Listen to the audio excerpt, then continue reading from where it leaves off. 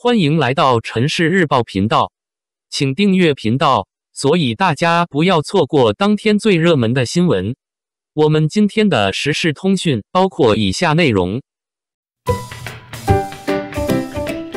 骄阳伴我有消息了，大约10月播出。上星央视，肖战快没存货了。肖战是当下最受欢迎的男演员之一。他的电视剧作品从收视率和商业角度来看都取得了成功，如《玉骨遥》和《梦中的那片海》。这些作品吸引了大量观众，其中一部分转化为肖战的粉丝，并在粉丝圈内流动。肖战的粉丝们对他的作品充满了期待和支持，也对他的演技和形象给予了高度的评价。然而，肖战目前作品存货几乎没有。粉丝们开始担心他会陷入没有新作品的状态。据悉，《骄阳伴我》是肖战目前最后一部已完成的电视剧作品。该剧是由宋小飞执导，李潇、姜无极编剧，肖战、白百合、田雨主演的都市职场感情剧。该剧讲述了刚刚离婚的广告导演简冰遇到了初入社会的新人盛阳，两人在相互扶持的过程中共同成长。走到了一起，但是却因为姐弟恋的原因而备受阻挠的故事。骄阳伴我是肖战的重要尝试，该剧制作用心，有潜力。肖战在剧中饰演盛阳，一个阳光温暖、积极向上、有梦想有才华的年轻人。他与白百合饰演的简冰相遇相知相爱，展现了一段奇妙浪漫的姐弟恋。肖战和白百合是首次合作，两人在剧中的化学反应也备受关注。据悉，两人在拍摄过程中非常投入，有多场深情吻戏和亲密戏。粉丝们迫切期待《骄阳伴我》的播出，但是目前该剧还没有确定播出时间和播出渠道。有传闻称，《骄阳伴我》播出时间可能在10月份，并争取央视的播出资格。如果这个消息属实，那么，《骄阳伴我》将成为继《斗罗大陆》和《梦中的那片海》之后第3部在央视播出的肖战电视剧。这对于肖战来说无疑是一个巨大的荣誉和机遇，也是对他演技和人气的一种认可。然而，并非所有人都对这个消息感到乐观。有些粉丝担心央视会对《骄阳伴我》进行删减或修改，影响剧情完整性和观感效果。有些粉丝则认为央视不适合播放都市题材的电视剧，可能会降低收视率和口碑。还有些粉丝则希望《骄阳伴我》能够错开其他热门电视剧的播出时间，避免竞争压力过大。电视剧制作过程中存在不确定因素，包括后期制作和宣传推广，影响播出时间。目前《骄阳伴我》还没有官方确认消息，所以粉丝们还需要保持谨慎，不要轻信网络传言，耐心等待正式的通知。无论《骄阳伴我》最终在哪个平台播出，相信肖战和白百合的粉丝们都会给予他们最大的支持和鼓励，让这部电视剧成为一部优秀的作品，也让肖战的作品存货不再成为一个问题。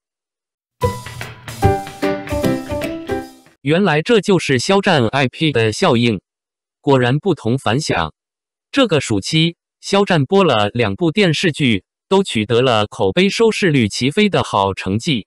这2部剧完全是2种风格，一部是年代剧《梦中的那片海》，从青年出发，讲述了那个时代一群年轻人追逐梦想的故事。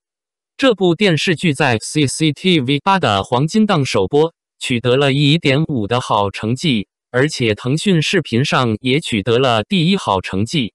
在电视剧首播结束以后，还以《梦中的那片海》开设了专题研讨会。会中不仅对剧的质量高度评价，还十分肯定了肖战这个年轻演员的能力。这也是肖战首次担任主角并演绎年代剧的主角，这对于肖战来说是个很好的转型机会。抓住了以后的资源会更好。电视剧播出以后，充分证明肖战完全抓住了这个机会，迈向了新的阶梯。还有一部古装偶像剧《玉骨遥》，这部电视剧将一个平平无奇的剧本打磨成出类拔萃的剧本，通过肖战的演绎，更是将石颖这个角色演绎的活灵活现，具有独特的神仙淡泊气质，又有别样人间凡人的烟火气息。电视剧播出以后，很多人纷纷追着肖战演绎自己中意的房子及喜欢的小说角色，而且电视剧的长尾效应非常好，大结局结束1个月了，不仅有新的广告商进场，抖音上还每天都有一些旅游电信官方发布肖战石颖的原声台词。有网友说，石颖的台词一周一句爆火，已经成了气候。本周轮到了这句却是淡的夕阳无限好，年年岁岁与君同。很多人都在用这个石颖的台词，所以转来转去，就在各个圈子里流行了起来。这两部的都充分说明了一个点，只要有肖战参与的剧，质量基本不会差，路人看见这个人就会想起来，哎，这人不错呢。而且只要再转肖战的剧本，很多艺人都想要来蹭一蹭，即便没有分到最后什么也没有得到，但能和肖战在热搜上传一下，就是露脸了，这就是一个机会，就会被更多人知晓，这就是肖战 ip。 而这不仅体现在剧本代言，更是体现在粉丝上面。肖战家的粉丝是娱乐圈公认的粉丝购买力强、粘连性强、活人多，而且流动性不大。曾有网友说，肖战家粉丝占了娱乐圈活粉人数很大一部分，他们不能太专注自家，应该有义务调动粉丝流动起来，良性循环，一家独大不是好事。这话说的连一些路人都看不下去，又不是职业粉丝，还要听你的要求去喜欢谁？凭什么？为什么内娱连肖战的粉丝都要觊觎呢？看看肖战每次代言的销量就知道了。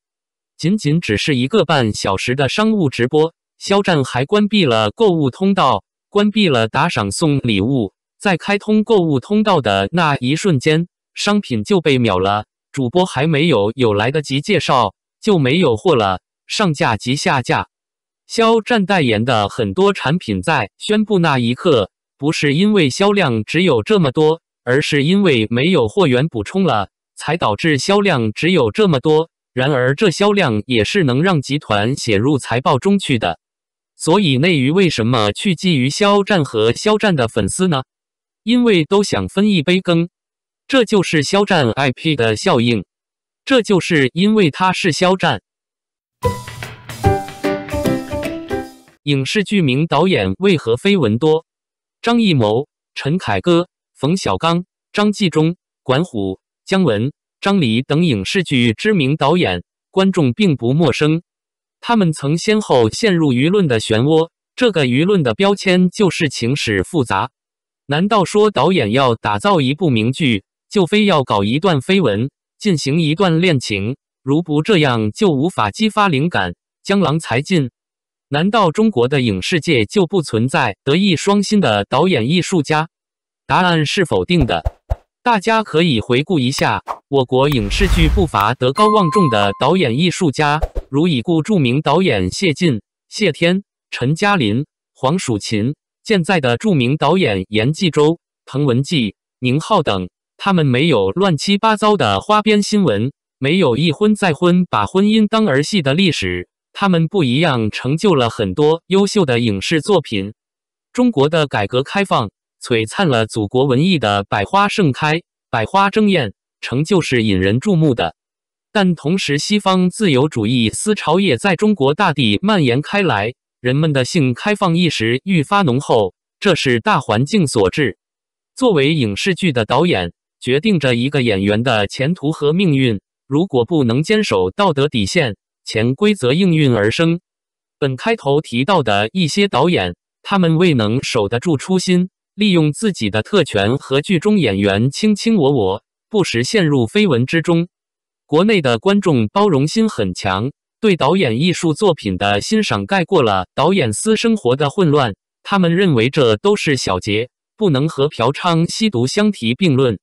迄今为止，我们的观众对具有丰富情史的导演仍持宽容态度，殊不知这些导演的所为，让很多优秀演员失去了公平竞争的机会，这样做是很不道德的。真的希望我们的影视剧导演都能像谢晋导演那样做到以德立人，德艺双馨。这么做是对自己负责，对子女负责，更是对观众负责。感谢您观看视频。如果您觉得本时事通讯有用，请不要忘记点赞、评论和订阅。祝您生活愉快，充满活力。再见。